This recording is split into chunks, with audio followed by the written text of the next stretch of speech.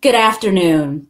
I'm Celeste Watkins-Hayes, the Jean E. Fairfax Collegiate Professor of Public Policy and a Professor of Sociology at the University of Michigan. On behalf of Dean Michael Barr, who is in the audience here today, and the faculty and students of the Gerald R. Ford School of Public Policy, it is my great pleasure to welcome all of you to this policy talk at the Ford School event with Cecilia Muñoz. Cecilia and I will be discussing her recently published book, More Than Ready, Be Strong and Be You, and Other Lessons for Women of Color on the Rise. In this book, Cecilia shares her own experience, along with those of some extraordinary women of color she met along the way, as an inspiration to those who are no longer willing to be invisible or left behind. Cecilia is currently on leave from her position at the New America Foundation, where she is the Vice President for Public Interest Technology and Local Initiatives, while she serves as a Senior Transition Advisor with the Biden campaign. Prior to joining New America, she served for 8 years on President Obama's senior staff and was the first Latinx to lead the White House Domestic Policy Council. She is the longest serving director of the Domestic Policy Council in our country's history. Before working in government, she was senior vice president at the National Council of La Raza, now called Unidos US, the nation's largest Hispanic policy and advocacy organization. She's also a graduate of the University of Michigan, and in 2007, she was a Towsley Foundation policymaker in residence here at the Ford School. We're thrilled to welcome her back to Ann Arbor today, even if only virtually. So finally, a quick couple of notes on format today. We'll have some time at the end of the event today for audience questions. We've received some in advance, but you can also submit questions in the live chat on YouTube or tweet your questions to #PolicyTalks. Welcome, Cecilia. It's great to have you here. Thank you so much, Celeste. I'm so excited to be there. I just wish I were in Ann Arbor. Yes, welcome back virtually. So I'm actually wearing a special piece of jewelry today in honor of our conversation. And this necklace says vote. This is a duplicate of the necklace recently worn by First Lady Michelle Obama, who you write about in the book. And what I love about the book is that it's both inspiring and very practical. You take us to 30,000 feet, inspiring us to think about the duty of the presidency and what excellent presidential leadership looks like and the role of advocates in that process. And then you take us into the weeds to teach us. You center leadership and mentoring in the book. You allowed us a window into your doubts and your vulnerabilities. And what I really heard in your writing is how excellent of a teacher you are. So I will be recommending this book far and wide. So let me get to my first question. You draw a thread from history to belonging to the work. Tell us why a sense of history is so important, not only to grasp public policy, but to define one's purpose.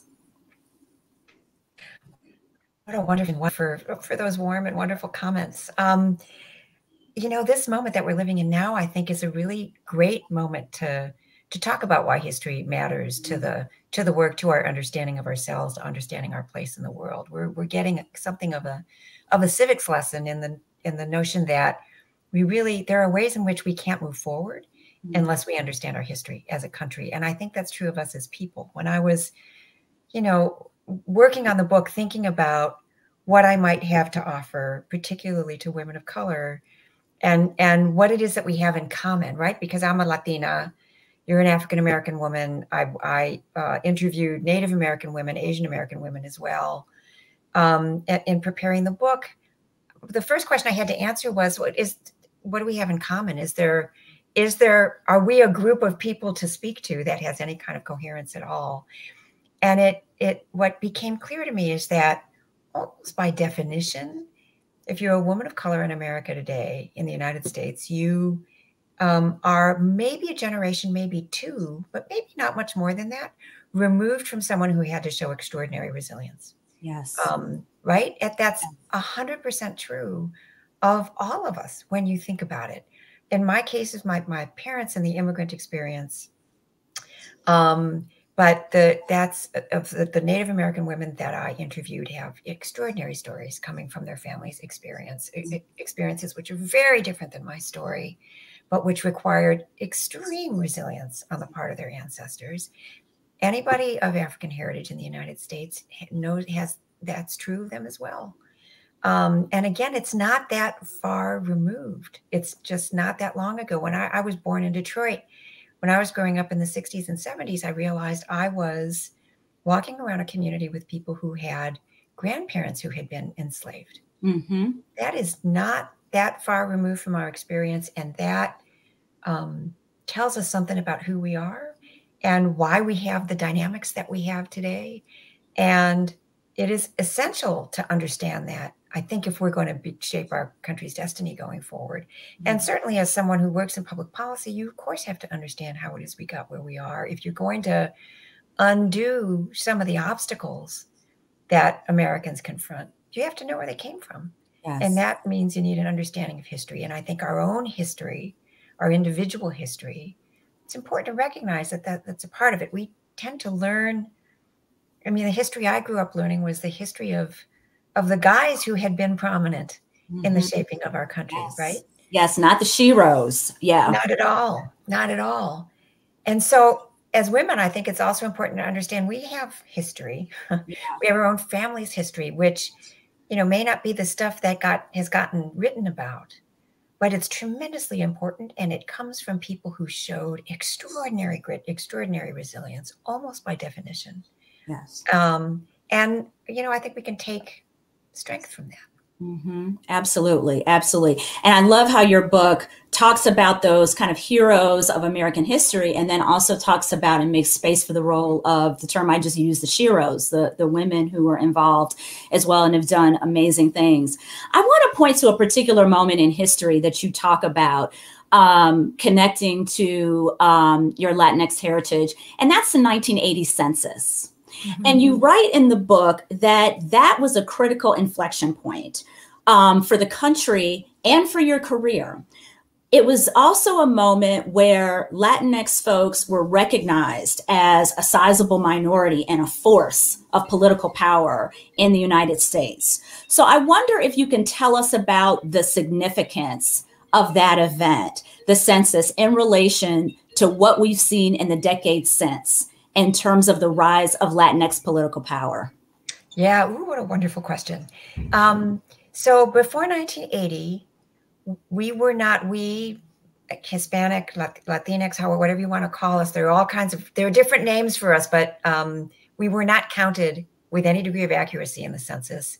And the first Hispanic members of the Congress, the founder of what is now the Congressional Hispanic Caucus, a congressman from California named Ed Roybal, fought hard for a census question that would actually count us. Before 1980, you got asked if you had a Spanish surname, like my surname, but you didn't get asked who you were. And that question doesn't actually capture the community. And the reason that that's important is that because before 1980, we couldn't tell an empirical story about how many of us there were, what's our educational status, what's our economic status, what's our family size. Before 1980, we didn't have the data to describe our own experience as a community in the United States. And of course, our roots in this country go back to the beginning. And so it's pretty extraordinary that we didn't really get counted in any kind of meaningful way until 1980, that it took deliberate, it was part of a civil rights movement effort that got that question added to the census. And as a result, I came to what was then called the National Council of La Raza in 1988. We were still processing that data. And one of the things that NCLR developed around the time I got there was a project on poverty. Now, I was working with people who knew about poverty in the Hispanic community because that's where they came from. But we didn't have the data to describe it really until that census. And we learned, among other things, just by crunching the numbers that came from that census, that poverty in our community was not defined by lack of work, by unemployment. In fact, Hispanic males have the highest labor force participation in the country. It was defined by where we work, by the kinds of work that we have, the kinds of jobs that we have. So if you're a policymaker and you think addressing poverty is just about making sure people have work, it turns out what the data showed us is that that's not the answer, right? It was about the quality of the jobs, whether they came with benefits, whether they came with earnings that were sufficient to support a family. So the data is essential to understanding who we are, and it's essential to developing the policies that address whatever the obstacles are that we face. And of course, this is a very timely moment to be asking that question because the census is underway, although the current administration has just shut down the count. But all of the work around processing the information, making sure that it was accurate, is still going on. There's, of course, a big civil rights battle over the census happening even as we speak. Absolutely. And the reason that it's happening is because the census is so important to just understanding who we are as Americans.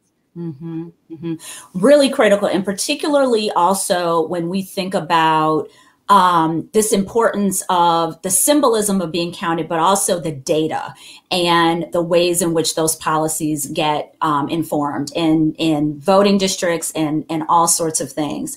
I wonder if we can talk a little bit about immigration. It's an area in which I know you spent a lot of time thinking about.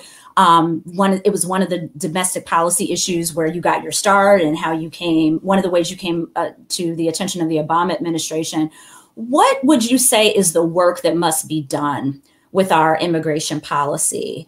And we seem to be at such a standstill. And in fact, seeing some things that many find quite troubling. Yeah. So I wonder if you can just educate us on, with all of your years of experience, what needs to happen as it relates to immigration policy? I have been working on trying to update and reform our immigration system on the same piece of legislation now for 20 years. Not just me, obviously, many, many people. The last time our immigration system was updated was when I first got to Washington in 1990, 1991. It needs to be reformed. And the extraordinary thing is that we don't, for all of the noise that you hear on immigration, and there's a lot of noise at the moment, we mostly don't have a substantive problem. As Americans, we mostly don't disagree on what it's going to take to fix our immigration system. The vast majority of Americans agree that some kind of orderly process to bring undocumented people out of the shadows, as long as they meet certain conditions, most Americans agree that it's a good idea to help them get on the right side of the law. Most Americans agree that it's worth updating the system so that we don't have backlogs for people who want to reunite with their family members. So we don't have a substantive problem, we have a political problem. And the obstacle preventing an immigration reform that has the support of 85% of the American public is a political obstacle. So when I was in government, we passed an immigration bill, a bipartisan bill, 68 votes in the Senate in 2013. And in 2014, we could not get the Speaker of the House, John Boehner at the time, to bring up any bill for a vote. And the reason for that was, in some ways, ironically, because it had the votes to pass. It had 218 votes, but the configuration of those 218 votes was that it was essentially nearly all of the Democrats and a handful of Republicans in the House of Representatives at the time. And because we had a Republican Speaker of the House, and because the dynamics, the yelling on this issue is so intense, he felt, and perhaps he was right, that if you brought an immigration bill to the floor, that it would pass, but that the majority of his Republican caucus in the House would punish him for having brought it up by potentially throwing him out as Speaker. So it's the sad truth of the matter is we agree much more than we disagree as Americans on this topic, but we have a political problem, and the intensity is really all on the anti-reform, anti-immigrant side. But the point of view, the perspective, the agreement is overwhelmingly in favor of reform. And that is such an example or a microcosm of so many of our policy issues right now, where public opinion is one way, but as you said, it's not necessarily a substantive disagreement. It's a political problem and a political disagreement in terms of how politics and politics are working and how policy gets formed, reformed, stopped, etc. What are your thoughts on how we respond to that? What are your thoughts about how we can get the levers of government working in a more effective and functional manner? First and foremost, it really, really, truly is about participation, right? And of course, we're in a moment where people are standing in line to vote even as we speak. Early voting. I live in Maryland. Early voting started in my state today. If we participated to the extent that we are eligible and available to participate, I say we as Americans, our politics would be very different. And so first and foremost, understanding that we own this democracy and that the way you exercise power in this democracy is by showing up to vote at every level, up and down a ballot, is incredibly important. But then, there are a lot of people who are taking a look at the institutions of our democracy, particularly in this moment that we're living in, and observing that they are, we have some problems with them. They're not as strong as we thought they were. They're not quite as resilient as we thought they were. There are people questioning the Electoral College because now we've had presidential results where multiple times in the last several election cycles where the vote of the majority is at odds with the Electoral College result. And we're realizing we have a system that was built in such a way as to delegate power to the states as well as to the public, as well as to the population, and that's supposed to help us create balance. And there's ways in which it may have gotten out of balance. So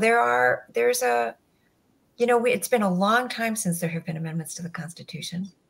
It's been a long time since we've engaged in that kind of process. It's been a long time since states have been added to the United States. But all of those things are procedures that our founders contemplated. They are all procedures that we've used throughout our history. But we don't quite have the muscle memory to do it anymore. And it may be time. And to expand our kind of political imagination about what's possible, and not to have the immediate reaction of, well, that would be too hard to do. Right. We haven't done that. And in many ways, as you point out, it's just that we haven't done it in our recent history. That's right. Right. But if you have, going back to our earlier discussion, a longer view of history, you see the ways in which seemingly impossible things have actually happened and occurred, and to make it a more perfect union. Yep. Yeah. I want to ask you about economic and social policy. And I want to start with a quote from your book. On page 175, you state, "I am living proof that flexible, family-focused workplace policies pay for themselves many times over and loyal, hardworking employees." And as you know, there's data that make that case as well. But I really enjoyed hearing your personal story about how you have met employers along the way who have been so helpful to you in that pursuit.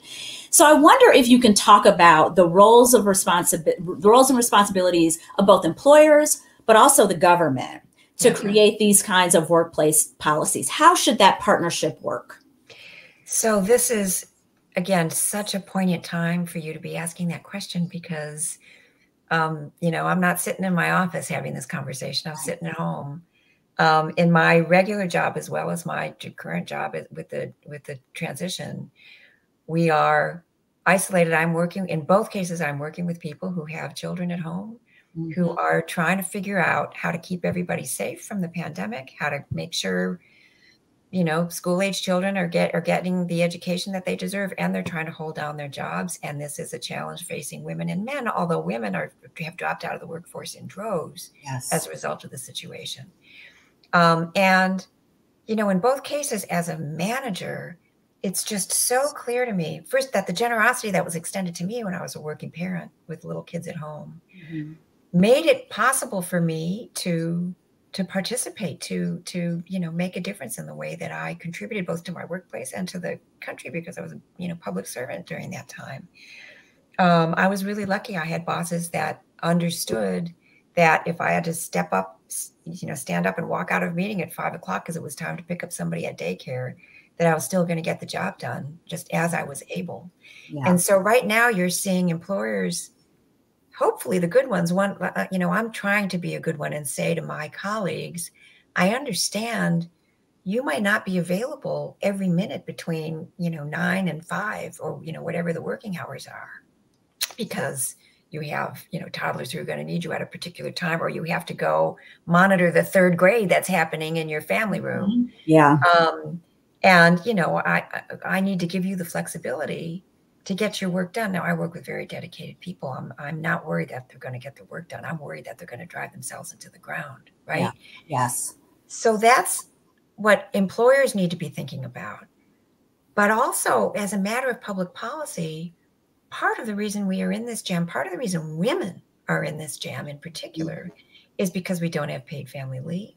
Yeah. They can't, if there are 40 million workers in the United States who don't have sick leave, and we're in a pandemic, right? So the arguments that you and I would have been making a year ago about how foolish it is not to have paid sick leave because it's bad for the public health if somebody has something contagious and is still going to work in the restaurant where they work. This is now really, really clear. Yes. What was maybe felt theoretical a year ago, it's not theoretical, right? And it doesn't feel theoretical now. So it shows that individual workplaces, in order to be successful in supporting their employees and helping them be as productive as possible, need to have flexibility. And as a matter of public policy, we need to make it possible for them to have that flexibility. Mm-hmm. And that this isn't just a nice thing we do because we want to be nice to, say, women who end up with the majority of the child rearing responsibilities. No, we need to do it because our economy depends on it. Right. That's really I think it's one of many things that this crisis that we're living through is making visible, which is how much the thing which makes our economy go is caregiving and caregivers, right? Yeah, that's a quotable. People who are caring for children, people who are caring for our elders, right, are making it possible for others to be in the workforce. And without those supports, I mean, the number of childcare facilities which are going out of business in this moment right now is absolutely terrifying, because we need those facilities for a huge segment of our workforce to be able to work. And we don't support them nearly enough through government policy, and that has to change. Yeah. So do you imagine, as we think about the post-COVID economic recovery and the actual, as we think about what the health recovery of the nation is going to look like, the public health recovery of the nation is going to look like, and of the world. And then if we think about the economic recovery and the intertwining between the two, what do you imagine we need to think about as we think about the quote unquote post-COVID or during COVID economic recovery? And do we need to have a gendered lens? Do we need to have an intersectional lens as we think about the disproportionate impact that women, and particularly women of color, have suffered economically as a result of COVID? Yeah. I think we can see a lot of stuff that a lot of us couldn't see before as a result of COVID, as a result of the illness, as a result of the impact on the economy. And it's showing us that we were already teetering on the brink of, I mean, at some level, we were already over the brink, right? We already know what the numbers show about the enormous disparities in income and the number of workers who were working full-time plus, but not earning the wages that are sufficient to support a family. And one of the things which highlights that is that the workers which the government deemed to be essential workers, the workers that the government said, these are the folks that we are relying on, without whom we can't function. 40% of them don't earn $15 an hour. 40% of them don't earn a living wage. So what that tells you is that our economy is dependent on workers that we have been unwilling to pay. And we are the other sort of supports which make it possible for someone to be in the workforce, like childcare, like paid leave, are also not nearly available enough. So, and now that we've kind of seen it stripped bare, it's clearly not going to be enough to kind of go back to where we were. And it's also causing us, or at least it should cause us to question, why is it that the indicators that we look at were telling us that the economy was humming along just fine, when in fact, huge numbers of people contributing to the economy were unable to make it work? Like, how does that, like, what are the numbers that tell us that that's what right? metrics did we deem important? Yeah. Right, exactly. And what are the metrics we should be looking at in order to determine whether our economy is in fact working for our people? And perhaps we should be building an economy on the basis of those metrics and looking at, we've been measuring economic growth. Clearly, economic growth is not taking a look at who is it growing for and who's getting left behind.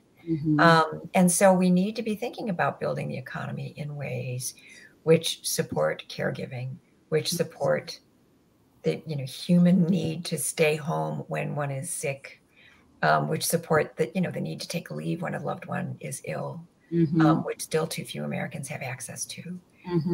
And most importantly, the driver of everything is wages.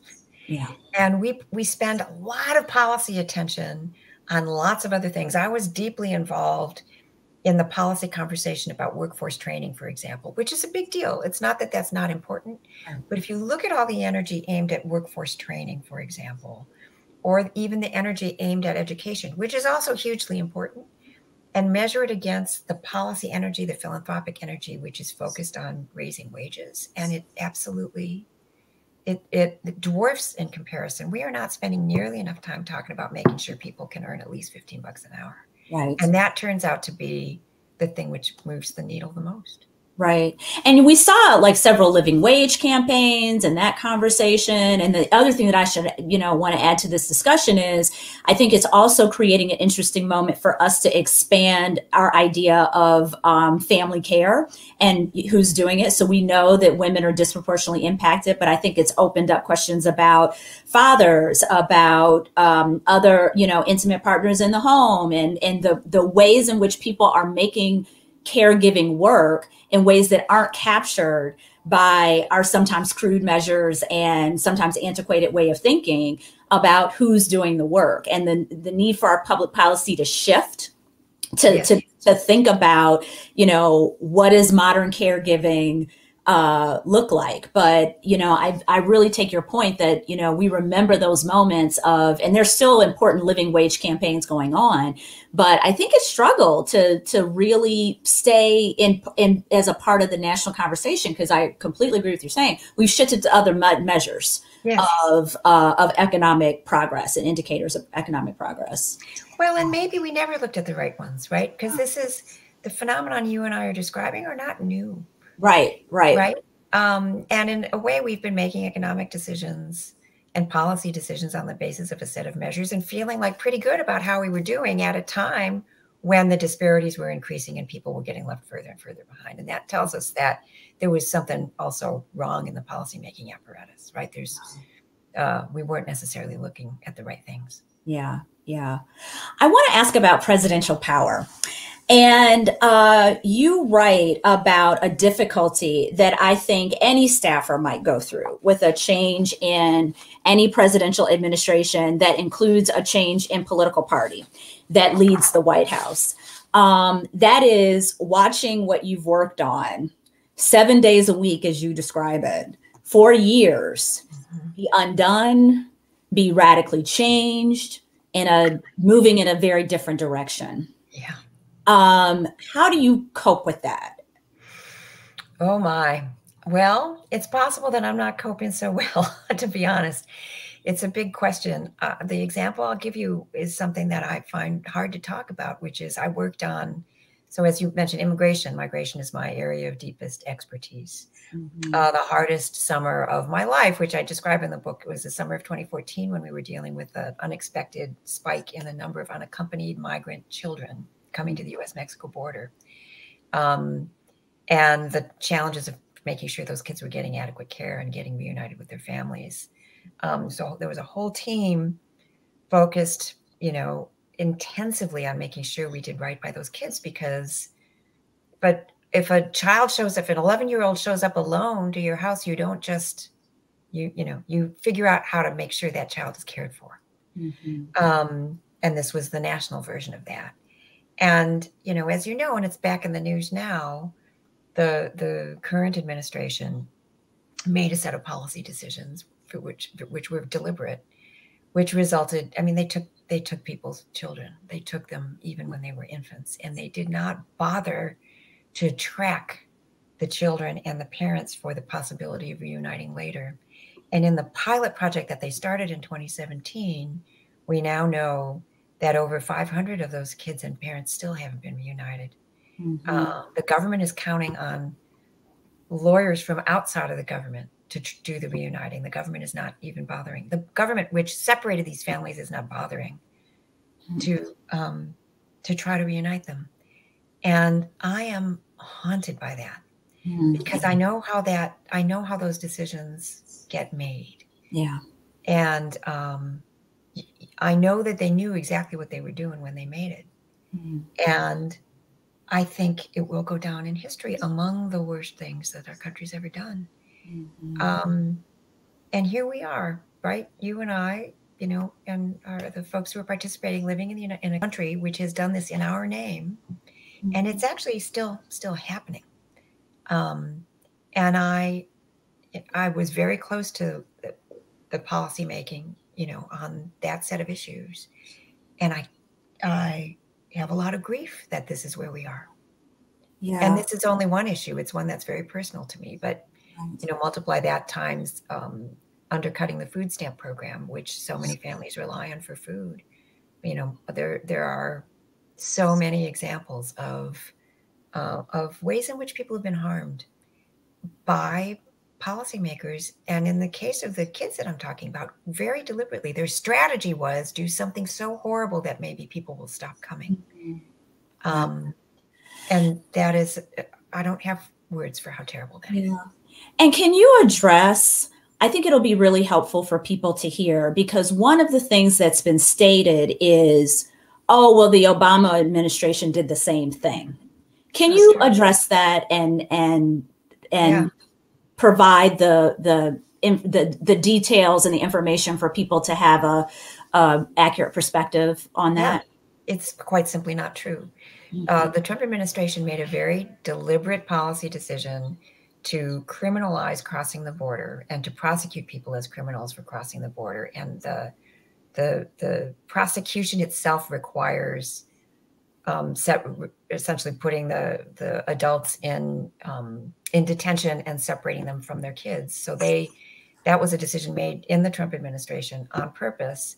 And the current president likes to say that it's something that the Obama administration did, but it's not true. The only time that required a child being separated from the adult that they came with was when we suspected that they were being trafficked. We did not separate children from their parents at the border in this way. It's one of many falsehoods we've been told. Yeah. Thank you for providing that perspective. I think it's really important. Before we move into some audience questions, I have a few more questions, moving into the realm of your conversation around leadership in the book. And I have to tell our viewers, this book offers such an excellent perspective on leadership and what it takes to rise to the levels that you have in political life and what it takes to truly make a difference and the tensions around that. And you write about it so beautifully and so candidly. So I have just a couple of final questions before we turn it over to the audience. One of the things that I want to kind of highlight is your educational training. And I want to talk about the role of ethnic studies in your work. And you studied and have degrees in Latin American studies. And it's a field that's often defined as a niche. Prior to coming to the University of Michigan, I was on the faculty at Northwestern University for 18 years. Hello to my wonderful Northwestern colleagues. As a professor of sociology and African American studies. So how do you think a background in ethnic studies and specifically Latin American studies prepared you for policy work? Great question. It goes back to, in some ways, to your first question, right? That it helps. We're going to be successful in making policy. We need to know who we are. We need to know how we got to the obstacles that stand in our way. The state of Arizona has been trying to suppress Latino studies, Chicano studies. They've been trying to make it impossible to teach. They've been having a fierce debate about that in Arizona. There's a reason for that. Because it's powerful to understand our history. And not nearly enough policymaking happens with a deep understanding of the people whose lives it is that you're trying to affect. I mean, in some ways, this is what defines the work that I've been doing at New America is it's essentially sort of using the tools, the same tools that technology companies use to get in our heads and understand, like, what's the thing on our phones we're going to be addicted to next week that we, have never heard of today. Right. If you could use those techniques to understand in a moment like this, when you're trying to deliver unemployment insurance to people,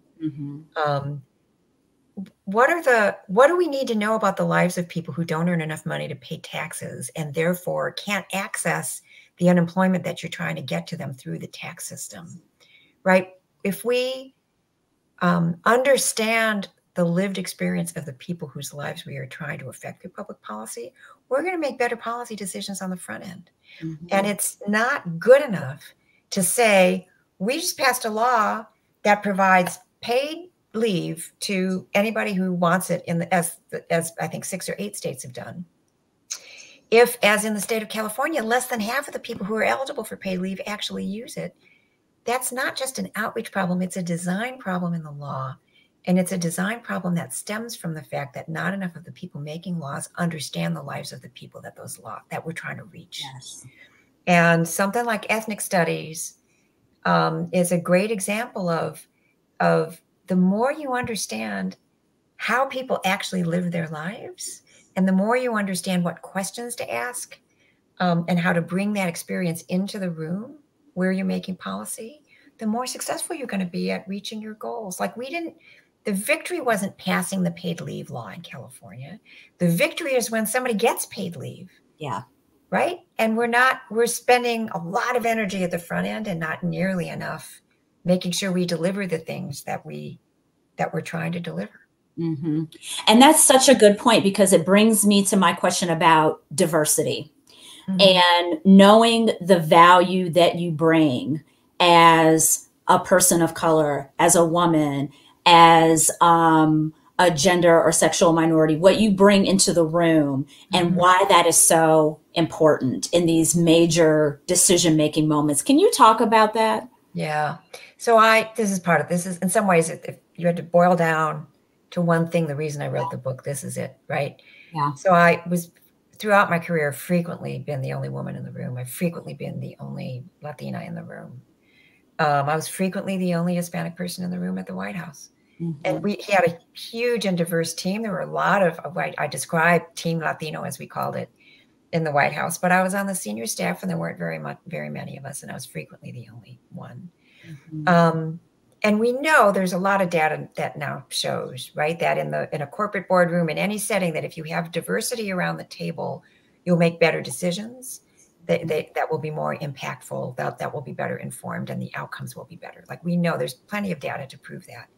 But when you are the person in the room and you're the only one, or you're the first one to occupy that chair, as I was the first Latinx person to be the domestic policy advisor to a president,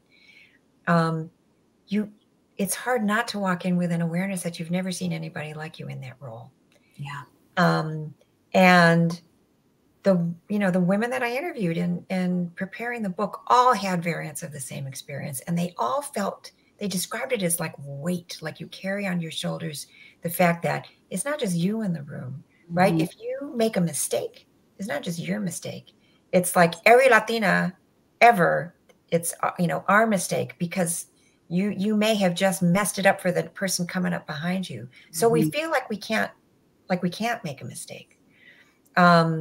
We over prepare. That's part of the reason my book is called More Than Ready, right? The way women of color deal with either our awareness that the people around us underestimate us, or we bring our own doubts into the room, The way that we overcome them frequently, certainly the women that I spoke to, is we do our homework. We make sure we are ready for whatever we're going to be doing in that room. We make sure that we're not going to make a mistake. Yeah. And that's because we carry the responsibility that we're kind of not just speaking for ourselves. We're kind of representing everybody. Right. And it's exhausting, actually. Right. Right. Right. Absolutely. It reminds me of Dr. Beverly Daniel Tatum's book, Why Are All the Black Kids Sitting Together in the Cafeteria, and other conversations about race. And she starts with that puzzle of why do I see all the Black kids sitting together in the cafeteria? Why do minority groups want those kind of congregation spaces? And it speaks exactly what you're talking about, because it's exhausting to do all of the work that you just described.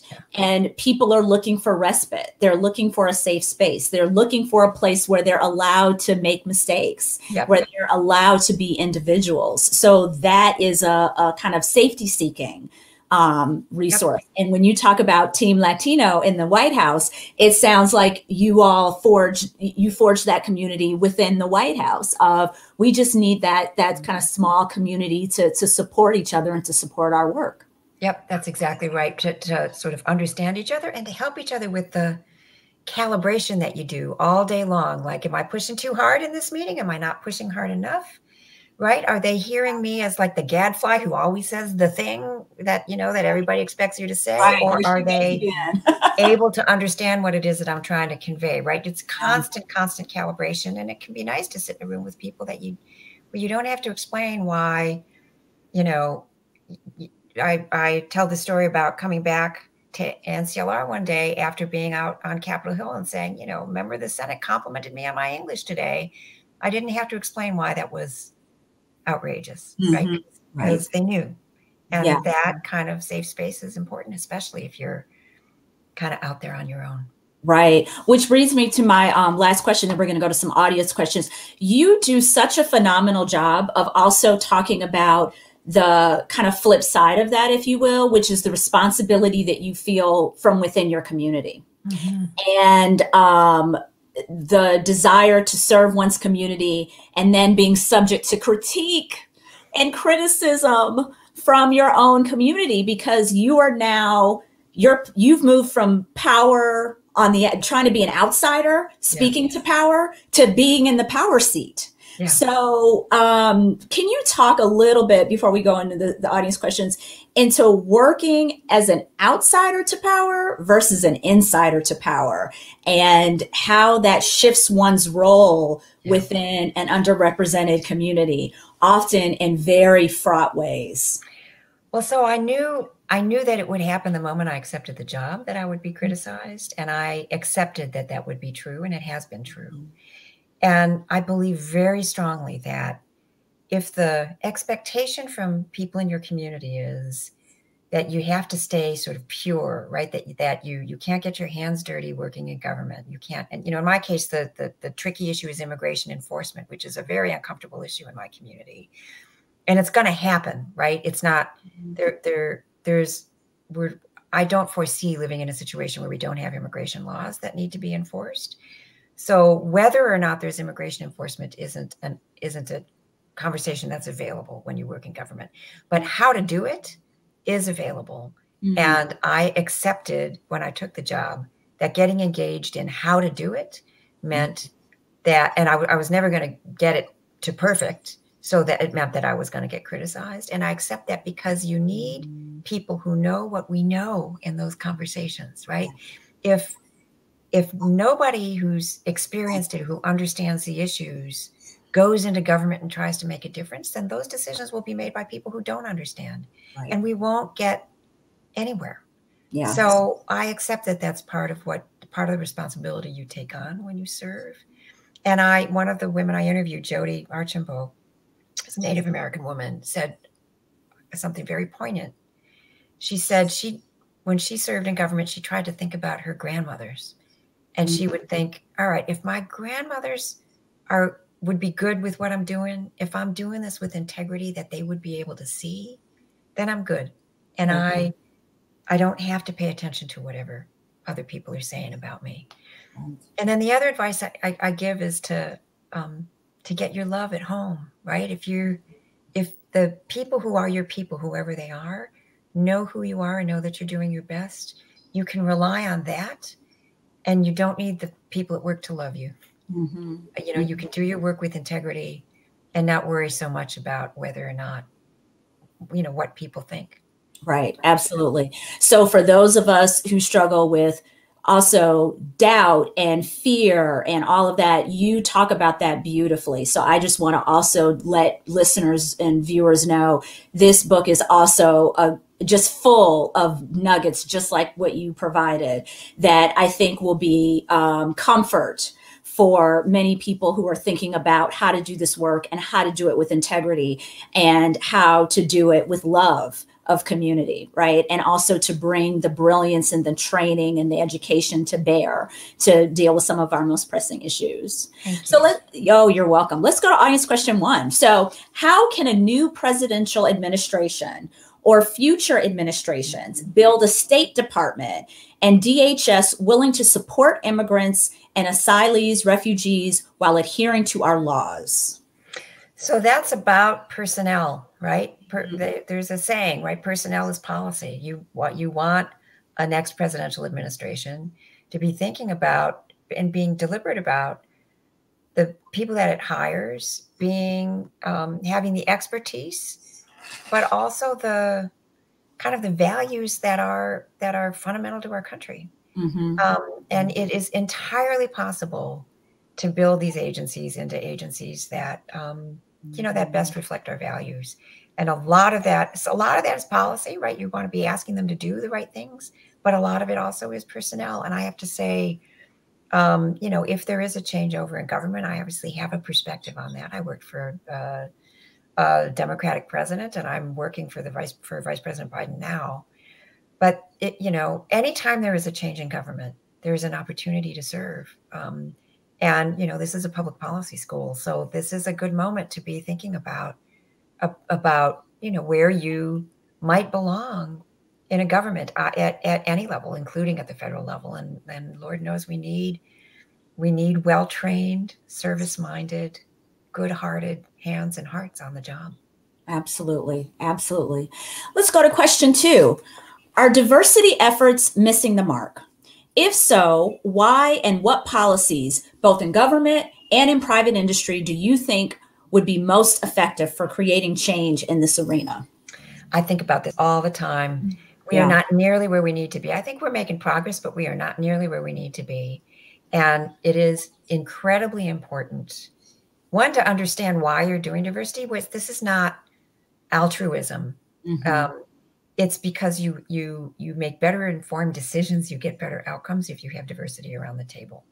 So it's not like something we're trying to do for somebody else. It's a thing that we do in order to actually do the work well. So where you start is tremendously important. And then you have to be relentlessly intentional about getting there. It is not enough to say, we've got a committee that's working on it at our office. And so that's, you know, so those people are going to think about it and we're all going to get about our business. You have to be asking at every stage of your work, at every stage of a hiring process, mm-hmm. What are we doing in our outreach?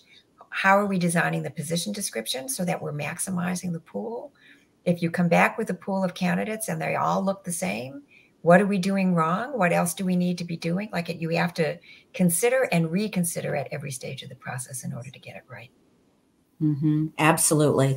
And I like that idea of being intentional and really not just stating the goal, but putting the work behind it and also the resources behind it. So often these efforts get stated and then severely under-resourced.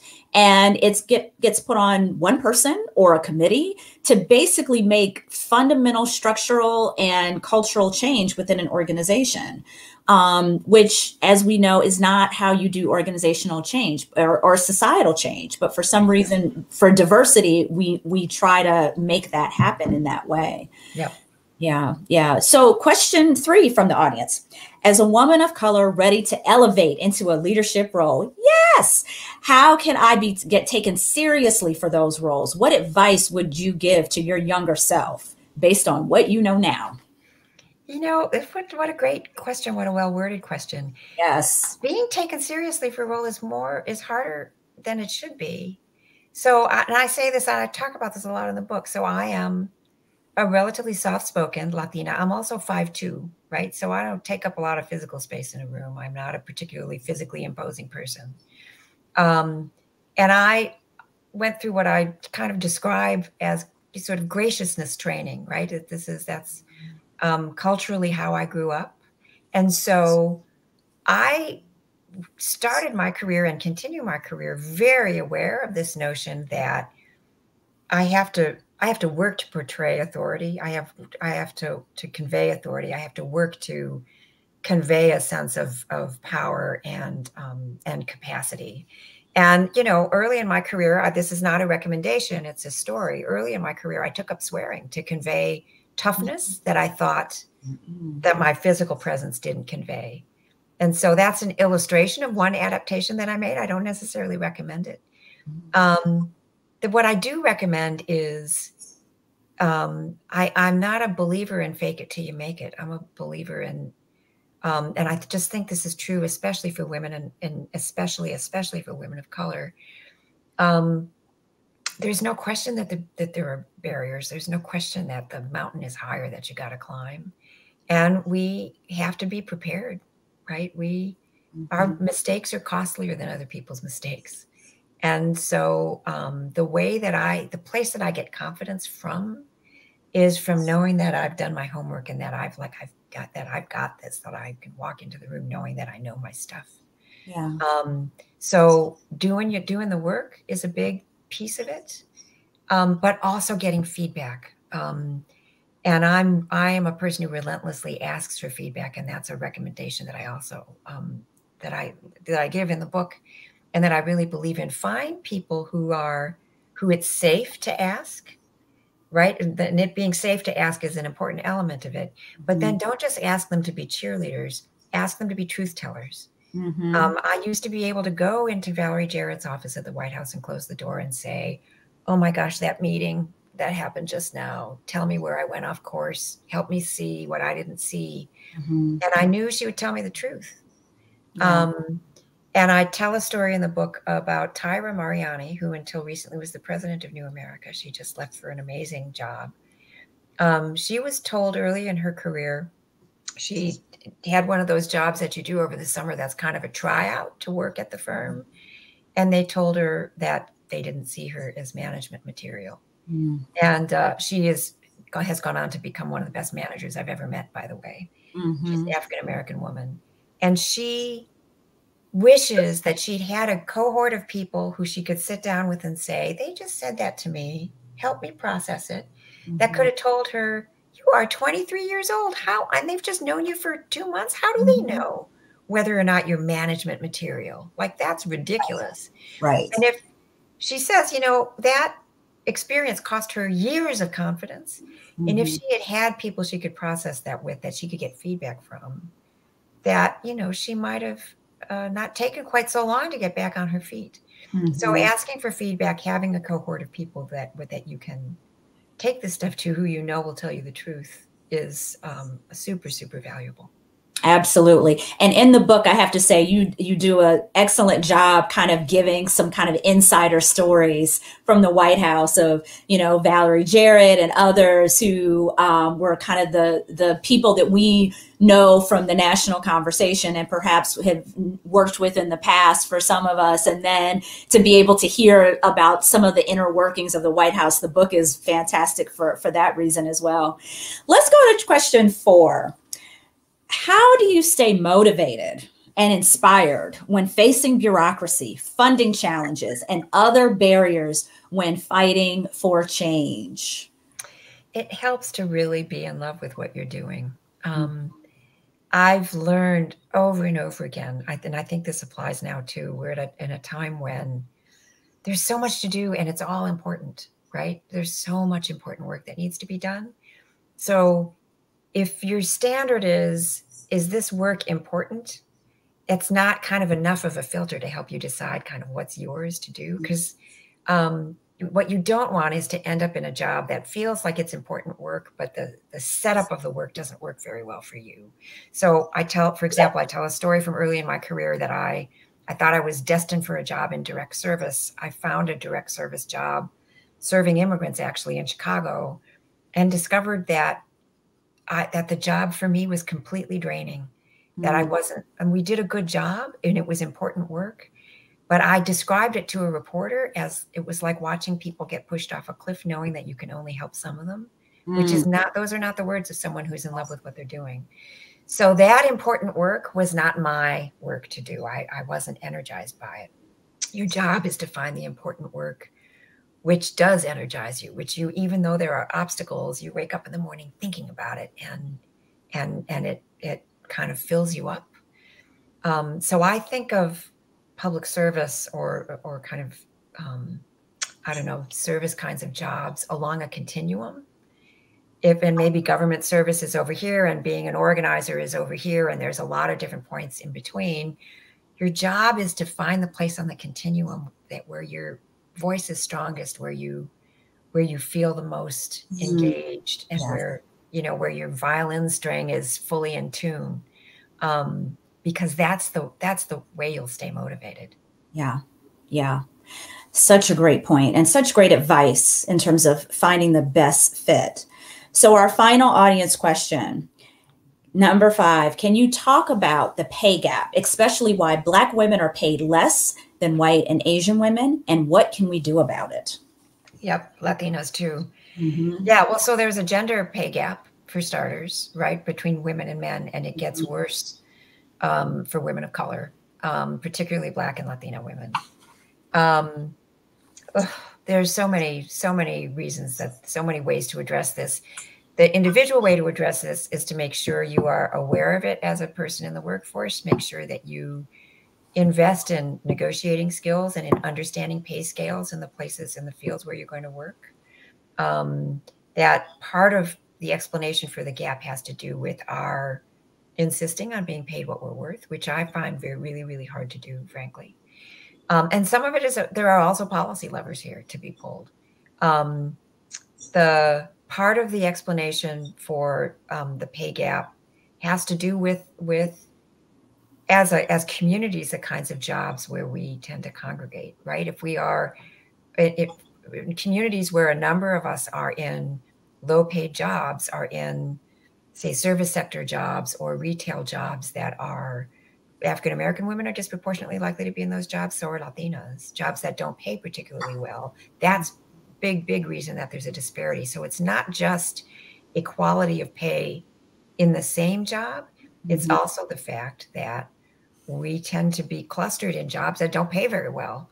And that is a matter of public policy. That's a matter of education. That's a matter of making sure that, as we were talking about before, the jobs that we depend on in our economy are actually, come with wages that are livable.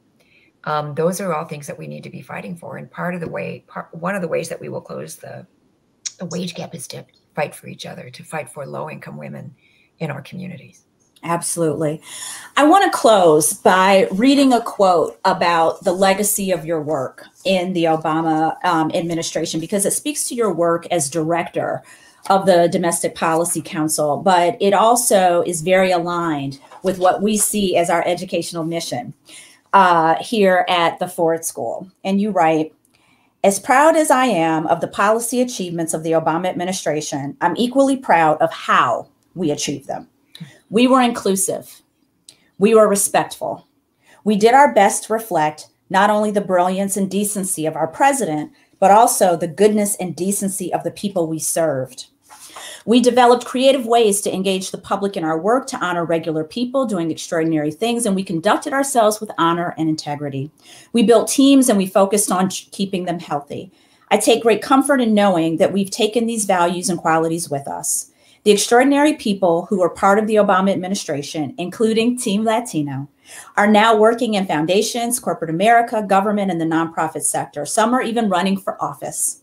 We have taken what we have learned into the world, and I am confident that the world will be better for it."